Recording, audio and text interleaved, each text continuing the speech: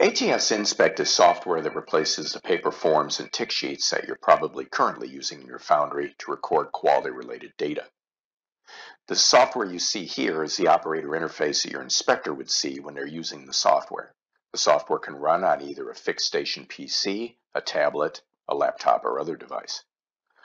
Once your inspector has called up the part that they're going to be inspecting, you can see here that they're presented with a live digital twin, which is a CAD image of that part. I can orient the part in free space. I can zoom in or out to specifically locate a nonconformance, or I can reorient the part using these thumbnails that you see over on the right-hand side. If I do see a defect on the part, I simply touch or click on the location on the graphic, and that location is captured.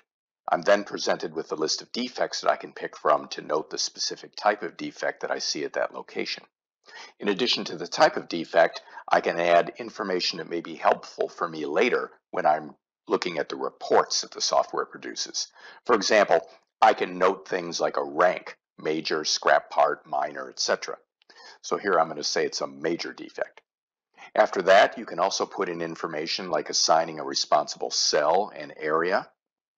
I can add a comment in free form text.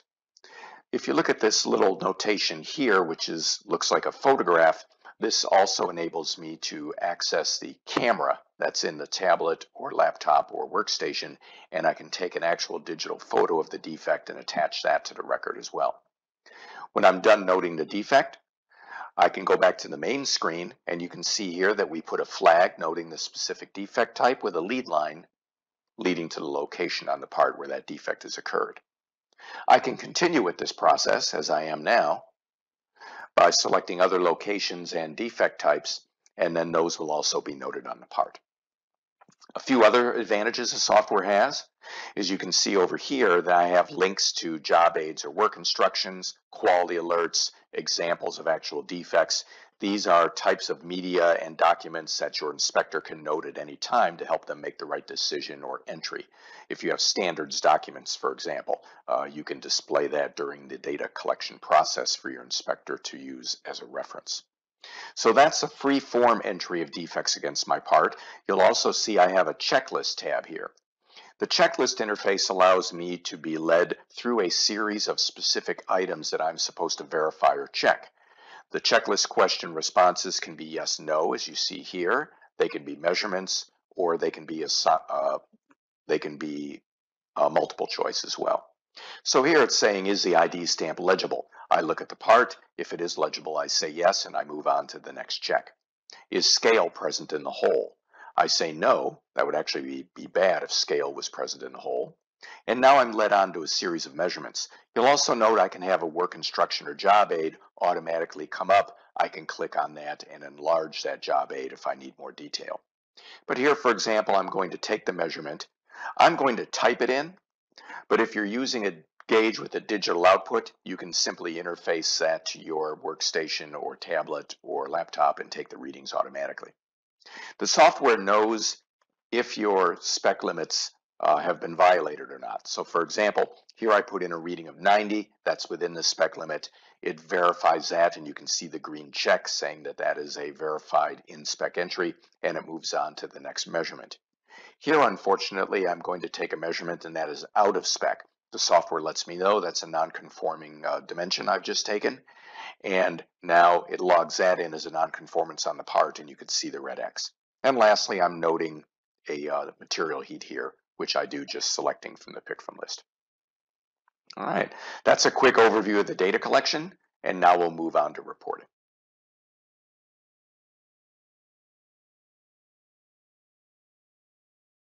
Once your data has been collected in Inspect, that data is immediately available as it has been deposited in an MS SQL database. There's a web-based reporting module called Advanced Reporting Services. There are over 80 out-of-the-box reports that are included with the reporting software. You can see a list of those appearing on the left side of the screen.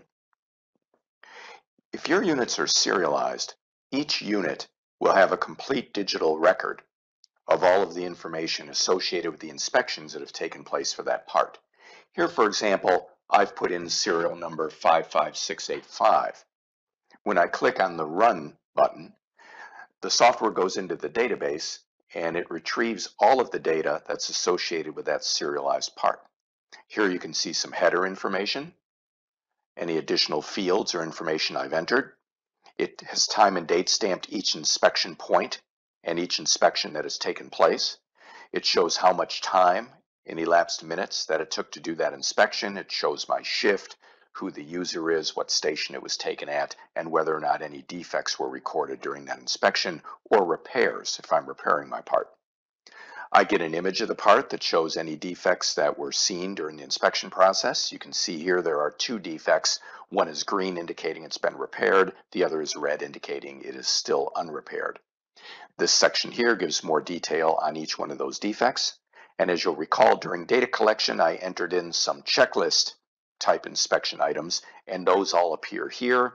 They're all time and date stamped. The user is recorded, and you can also see that the status indicates whether or not it was a conforming or non-conforming answer. So each part that has been inspected has an individual record in the database, but then the software is able to go in and mine that data and produce what I would call aggregate reports. For example, let's say you'd like to see what your defects were over a certain period of time regardless of part.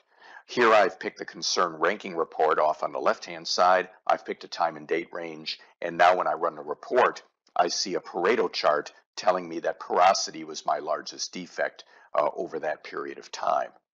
Most of these reports have drill downs, so what's nice here is once I see porosity as my biggest issue, I can simply click on that bar, and now the software will drill down in a dashboard type format and show me that the knuckle is the part that had the most porosity.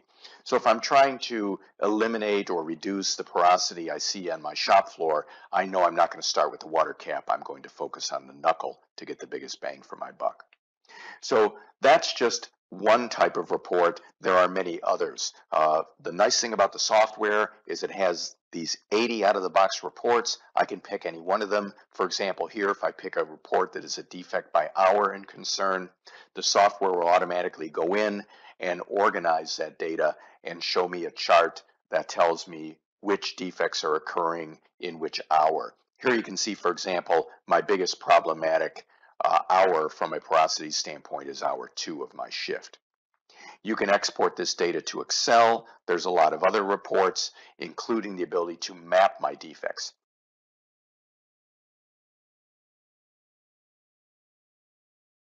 One of the most powerful aspects of the software's reporting capabilities is the ability to look at defect maps. The software can take multiple inspection records, overlay those images and noted defects to produce defect maps. These will be very helpful for your process and quality engineers in order to see not only what types of defects are occurring, but where they're occurring, which would drive tooling and other process changes. I can orient the part in free space as I did there, or I can click on the thumbnails to orient the part to see the view that I would like to look at. You'll see over here on the right, we have a listing of the various defects that are in the database. Here I have a check on porosity. You may recall when we looked at the Pareto chart that my biggest defect in part combination was porosity on the knuckle. So I can then retrieve a defect map which shows me exactly where that porosity is occurring. I can map one type of defect, or as you can see I'm doing here, I can add multiple defects of my choosing, and it will add a different icon for each defect to make it very noticeable as to what defects are occurring where. So we can map defects on an individual basis here with a scatter report, or we have another report that should look familiar to you called a concern spectrum. Here I've laid a 15 by 15 grid over my part.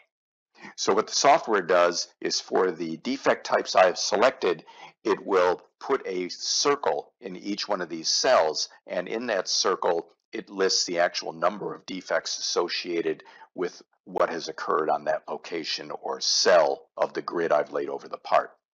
The circles are color-coded based on the percentage of overall defects that are represented by the presence of those defects in a certain cell. I can also make the cell more or less granular. So for example, here I'm now reducing the amount of cells, so I'm looking at a 10 by 10 grid, and you can also see the numbers have changed because the cells are larger. So these types of grids are usually very helpful to any foundry and leads to process improvements which will reduce your cost of quality. Thank you.